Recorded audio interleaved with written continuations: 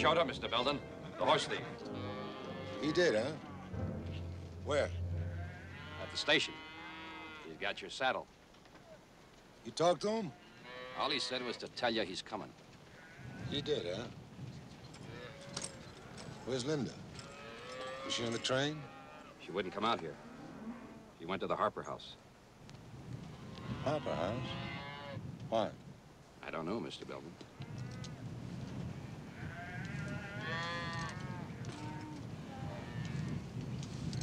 Well, let's take care of this fellow with the saddle first. Probably fixing to collect himself a little reward. Well, he'll get it. He'll get it.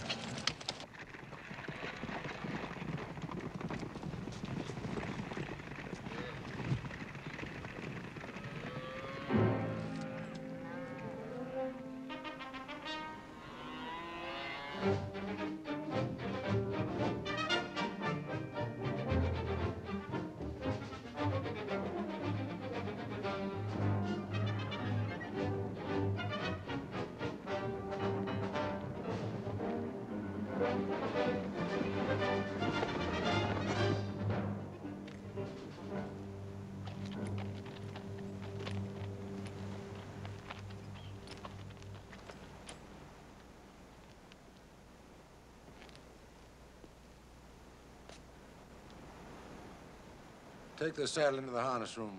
You need me, Mr. Belden? Have it cleaned up.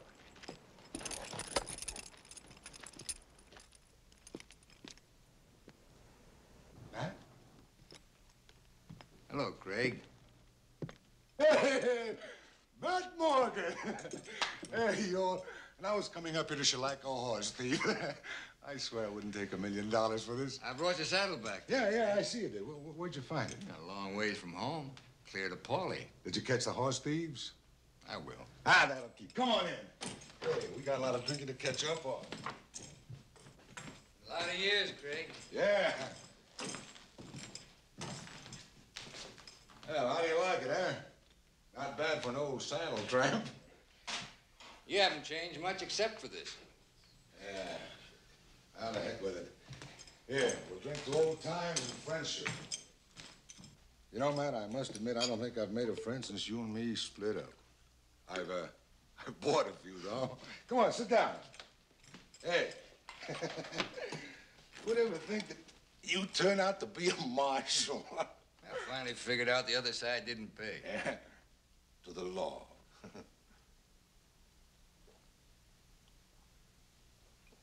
Matt. You know, I sure wish you'd come in with me when I wanted you to. I got this whole part of the country sewed up. I'll tell you what. You can still be a partner. No, thanks. I kind of like what I'm doing. Yeah? Yeah, I got this whole spread. I got nobody left but Rick. That's my boy. My wife died. I didn't know that. Yeah, 9 years ago. Well, that's the way it goes. You spend all your life working for something. All of a sudden, the reason you wanted it is gone. Here, let me give you another drink. Craig, tell me about that saddle. Well, Rick Barty was going up to Dodge City for a couple of days. He and a friend of his named Lee. On the way back, they stopped at Paulie for a drink. When they come out, the horses was gone, and my saddle, too. What day was that? Let me see that. Well, that was last Sunday. That's the day my wife was killed. Your wife? Yeah, those fellas that got your saddle, they murdered my wife. That's why I want them. Gee, I'm sorry, Matt. Yeah, I've been talking about a couple of damn horses. Gee, no wonder you're after them. Matt, if there's anything you need, men, anything, you know where to come. I'll ride with you. You know, I was in my office straight through the day that it happened. It's funny that your son didn't report having those horses stolen. Well, they probably never thought of it. You know, nobody around here goes to a marshal. They all come to me. Yeah. Matt, do you have anything to go on? As far as I can see, those fellas could walk right through that door. You wouldn't know them, huh? I wouldn't know them both, but I'd know one of them. Well, that's better. How? My wife got him across the face with the lash. Petey was there. Petey? Why, I got a son, too. 9 years old when he was there, Craig. Petey said she laid his cheek open to the bone.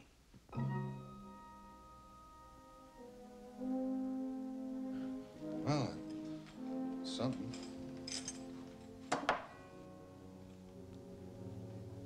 You know, a cut like that would leave a mark for quite some time.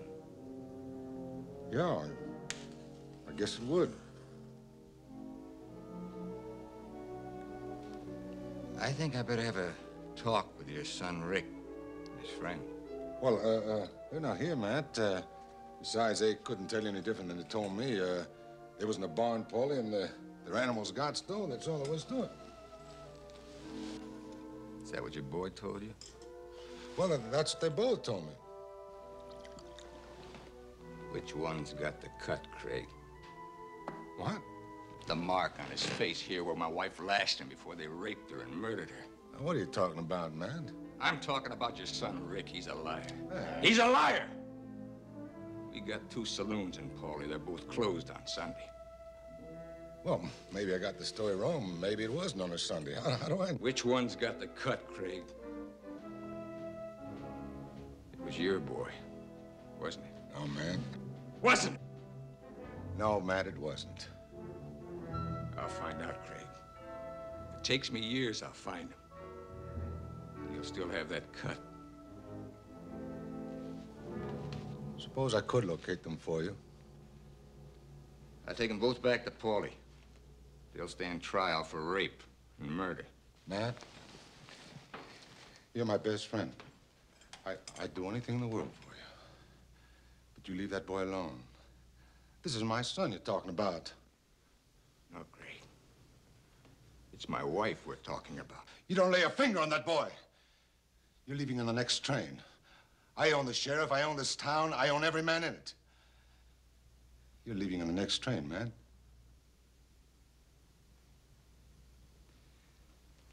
All right, Craig, the last train leaves at 9 o'clock. I'll be on it.